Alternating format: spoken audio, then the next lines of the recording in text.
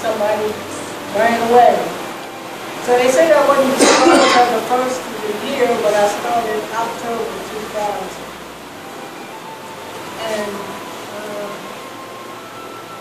as the first part was kind of easy, but it wasn't, because I was the first woman chaplain that they had come into the mission. And I had these men who said they weren't working with a woman. That's right.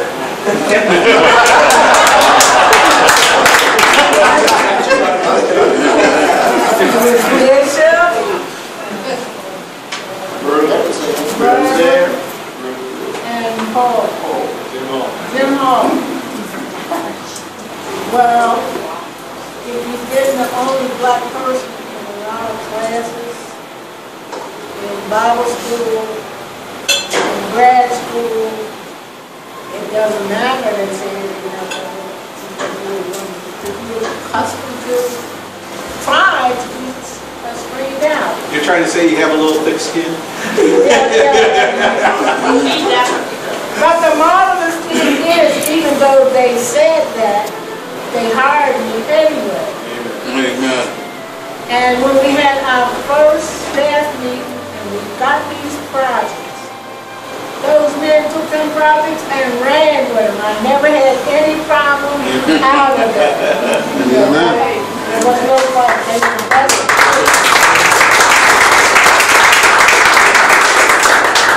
And I said that I've grown a lot. I came here for the retirement community and a nursing home, so I was at the nursing home at Layton home.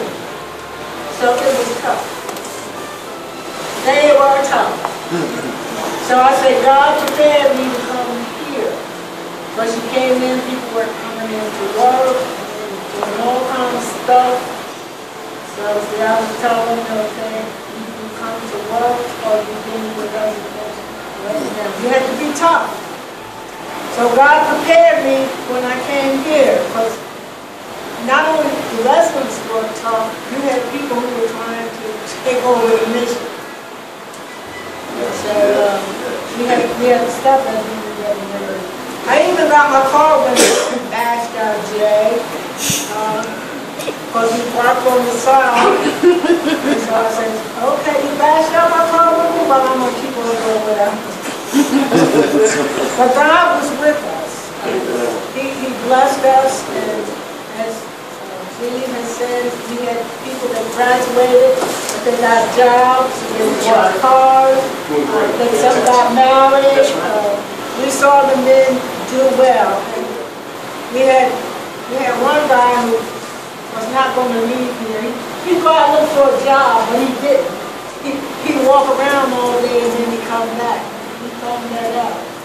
So we called his mother in and told him to give him 2 weeks to get a job.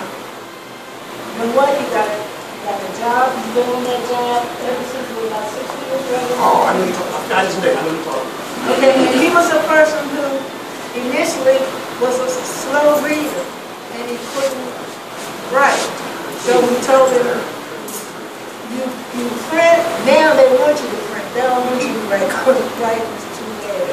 But he learned to read, and when on graduation day, he did a presentation, and his presentation was better than anyone. Amen. So you can do it. They're not pushing you as hard as I did.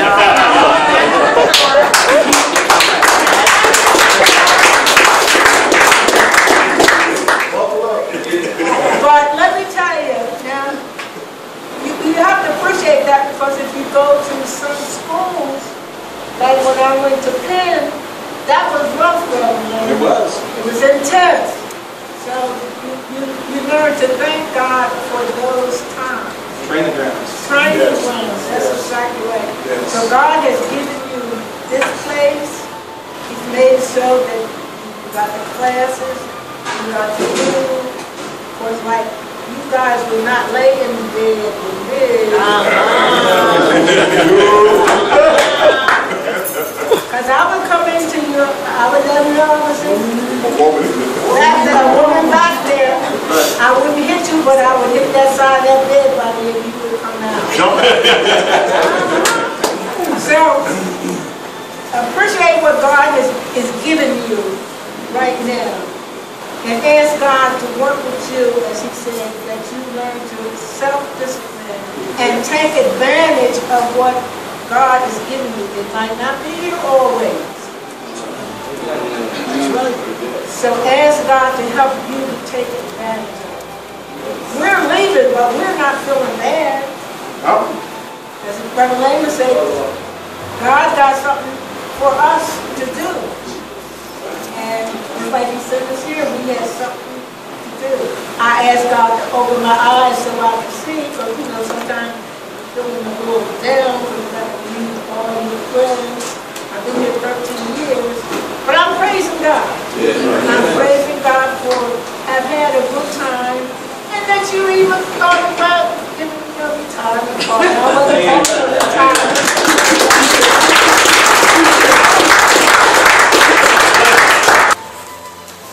God keeps the books. That's right. Whether you like it or whether you don't. What you do is what's going to face you in those books. Amen. You can get your life together, do what's right. Don't worry about everybody else around you, what they're doing. That's right. Come on, Deacon. Worry about what you're doing. God keeps the books.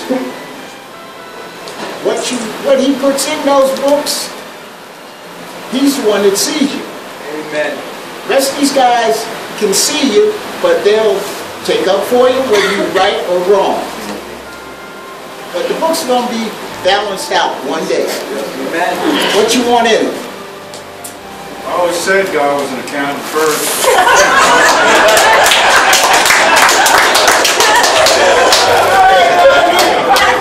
The next thing. Don't hold on to things too tightly. I've told you that many a time. Yes. Hold on to it loosely. When God says it's time to go, if you're holding on too tight, you will regret it. You hold on to it loosely, there's a blessing there. Better than what you got. Now, I'm going on 80 years old. Many of y'all, some of y'all know it, some of you don't. I still feel like I'm 20.